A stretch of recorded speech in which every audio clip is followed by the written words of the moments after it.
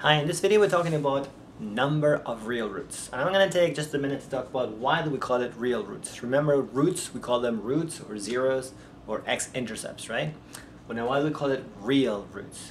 As you recall, the real numbers are the natural numbers plus the whole numbers plus the integers plus the rational numbers plus the irrational numbers, all of them together. Basically all numbers put together.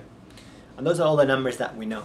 But you're gonna think I'm kidding you, but there's something called imaginary numbers. And imaginary numbers, I know it sounds imaginary, it sounds like I'm making this up, are another set of numbers that go on the, kind of like on the y-axis. Now, it's strange that we call them imaginary because number 2, or the numbers that we know, I call them as real, are not very real. They're a concept. So if I ask you, show me number 2, you may go like this, and I say, no, those are 2 fingers.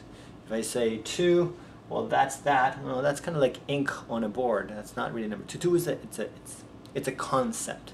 And there's another concept of imaginary numbers. So you can have numbers that are purely imaginary, numbers that are purely real, or a number here which would have like a component. Let's say that's 6, and that's 3. So that's 3 plus 6. The I makes it imaginary. That's called a complex number. Good news is you don't have to know any of this. I'm just letting you know why is it that we call it real roots, because we're still going to be sticking to just the real numbers. But it's kind of strange that we're using that word real. Okay, so let's get back to what we need to know. Real roots are where it crosses the x-axis. So how many real roots can we have? What are the number of real roots? Well, can we have 2 zeros? Yes, if it crosses like this, opens up or opens down, and it crosses into 2 spots. Can we have 1 0? Yes, it could just be touching. The vertex is right on the x-axis. Therefore, it just touches the x-axis and crosses 1. This is an interesting case because the zeros and the vertex are the same point. Open up or open down, and then can you have no zeros? Well, yes, because the parabolas can be above or below the x-axis and never cross the x-axis. So here's the question. How does quadratic formula, because quadratic formula finds the zeros, correct?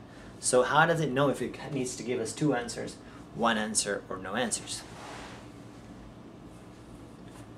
Well, that's the question we can answer right here. How does quadratic formula know? As you remember, it's minus b plus or minus square root of b squared minus 4ac divided all by 2a. Right? Or opposite of b, same thing. Well, that number underneath the square root, that we're going to call the discriminant, and that's what's going to help us figure out how many roots there are. How many real roots. So the discriminant is b squared minus 4ac, and it's going to be pretty logical. And this is the one slide that you really need to understand.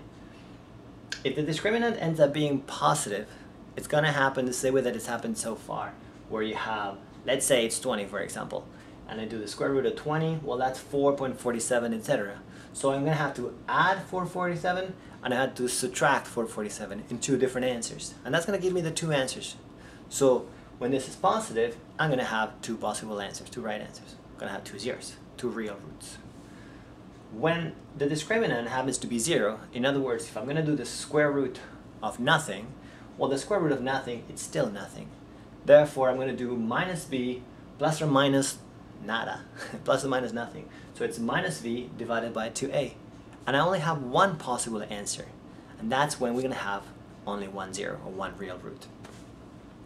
And lastly, when my discriminant is negative, have you ever tried to do the discriminant, the square root of a negative number? You're going to have an error in your calculator because you cannot get 2 numbers that multiply by themselves will give you a negative number. Now, again, bracket here, imaginary numbers do that, and that's why you will always have, if you can't have, you always have 2 roots. So here's 2 roots, there's only 1 root, real root, 1 imaginary root. And here you're going to have no roots and 2 imaginary roots. But again, just drop the imaginary things, just making things interesting, but I'm not asking you. If it's positive, you're going to get 2 answers, 2 real roots. If it's 0, you're going to get 1 answer, 1 real root. And if it's a negative, then you're just going to have that you can't do it, so you're going to have no answers. In summary, on the next slide, and I promise I won't talk about imaginary numbers anymore. The discriminant is b squared minus 4ac. If that works out to be a positive number, whatever that number is, you will get two answers. Why? Because you're going to be crossing the x-axis twice, either open up or open down. You get two real roots. If that number, the discriminant, b squared minus 4ac, gives you 0, then you know that it's just going to be touching only once. So it's going to be one of these cases that it opens up or opens down, and you get one real root. And if the discriminant ends up being a negative number, that will just give you, it tells you that there are no real roots, that the parabola will not cross the x-axis. Okay? The discriminant just gives you those two answers, either 2, 1, or 0. It doesn't tell you what the zeros are. In order to find out what the zeros are, you want to do quadratic formula. So let's look at two examples and then we're finished. If I have that y is equal to 2x squared plus 5x minus 6, and I want to find out how many real roots this equation has, then I say a is 2, b is 5, c is minus 6. I plug it in, a minus and a minus gives me a plus, so 5 squared is 25, 4 times 2 times 6 is 48, add them together is 73. 73 is a positive number. Positive number meant, that was on the top, two positive answers, because I'm going to add and subtract.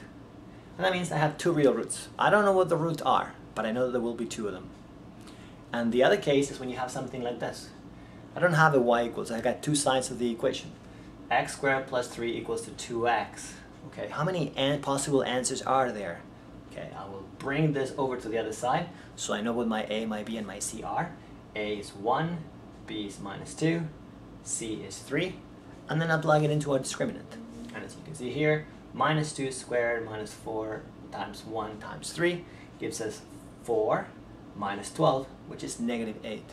Because negative 8 is a negative number, I remember that I'm going to have to do the square root of a negative number, and that means I can't use quadratic formula. So in short, there are no real roots.